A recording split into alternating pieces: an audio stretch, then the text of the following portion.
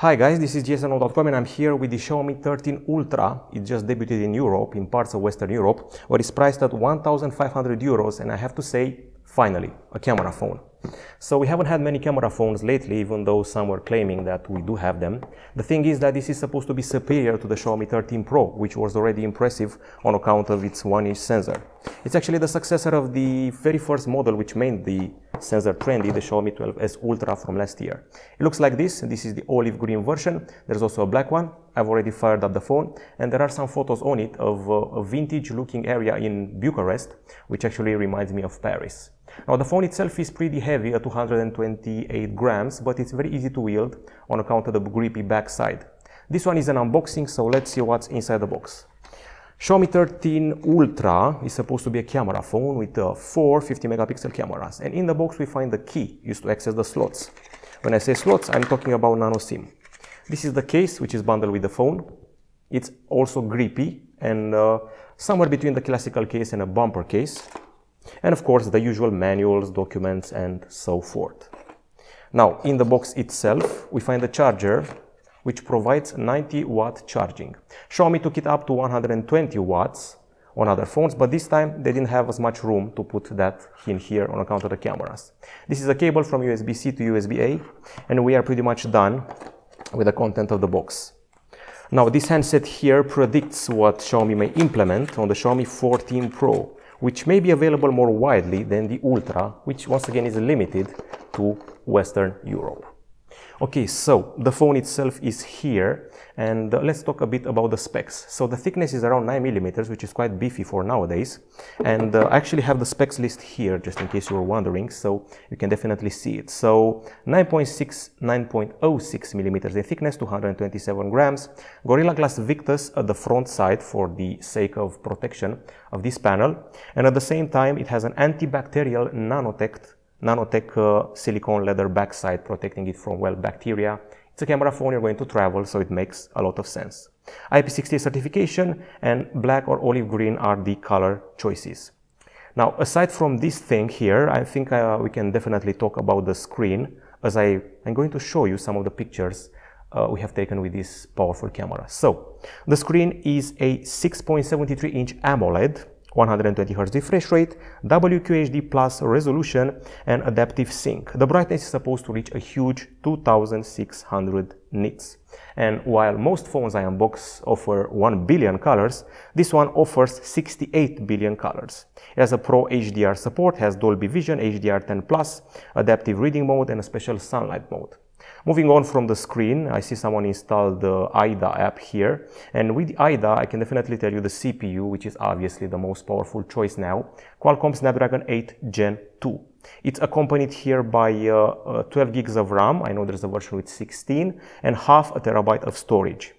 Now the battery here, and before I go to the battery, we also have some pretty cool, well, cooling technologies. I know it sounds weird, but yeah, there's premium cooling here.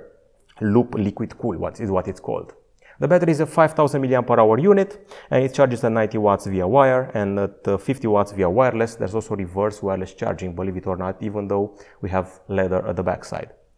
Now, with that being said, we have stereo speakers. You can see the top one here, you can see the bottom one here, and you also have the infrared emitter used to control TV set-top box and things like that.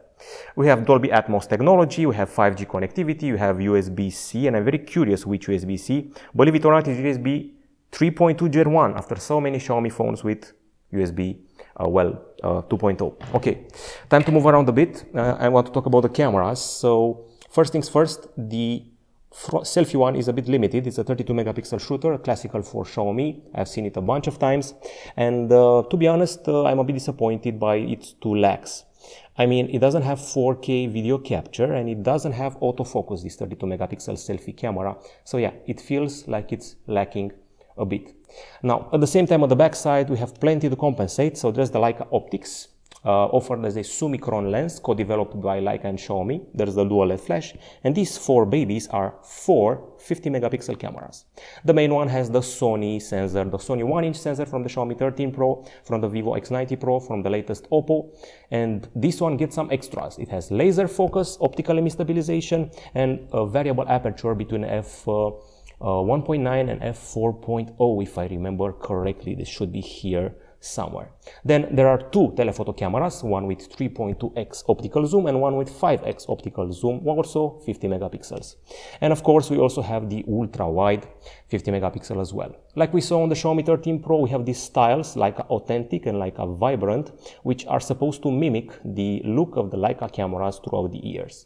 These are some of the modes: short movie, long exposure, director mode, panorama, time-lapse interval, quick photo, 50 megapixel and super moon. There's a night mode, there's a portrait mode, which is supposed to be mind-blowing thanks to the variable aperture, which offers a DSLR bokeh effect. And this is the photo, and now we can freely test the zoom. This is 2x, this is 3.2x, the first telephoto camera. This is 5x from the second telephoto camera, and now we go crazy with something like 23x. All the ultras I've tested from Xiaomi have had excellent levels of zoom. This is no exception. This tower looks pretty amazing like this, and you can go all out here. Okay, so we also have the video where you can do up to 8K filming. However, you're limited to 24 frames per second. I've seen other flagships with 30. We also have a pro mode with some extras like shutter, there's the exposure, ISO, aperture, shutter, focus, and white balance. There's the document section and a bit more to explore here. Check out this extra menu, which is pretty important. There's HDR, macro, there's the Leica style, there's AI, there's tilt, and aperture. Okay, so yeah, that's pretty much it. It runs on Android 13 with MIUI 14 on top of it. It feels pretty snappy, and someone even installed Call of Duty here and play with it. And we also have a special dedicated area for gamers, a game space with a bunch of extra settings and options to tweak performance options. I was happy to be informed that the device doesn't overheat even in hardcore gaming. And aside from that, I definitely want to show you some of those beautiful pictures taken in Bucharest with this handset.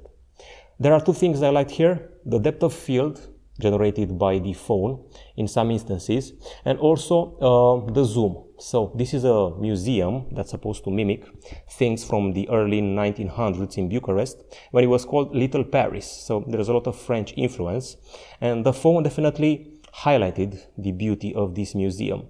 So yeah, we have shots like this, which can be used as a promo shot for Xiaomi. I love the shades and I love the lighting in these otherwise poorly lit areas. So if you're into traveling, this is definitely the camera phone for you. I haven't been this impressed by a camera phone ever since the Vivo X80 Pro, which is a pretty tall order nowadays. So basically, 2023 hasn't brought us as many camera phones as 2022. That's just one idea. Okay, so I'll leave it at that. This has been the unboxing of the Xiaomi 13 Ultra. It feels like a promising camera phone, but with limited availability. That's it from us. Goodbye.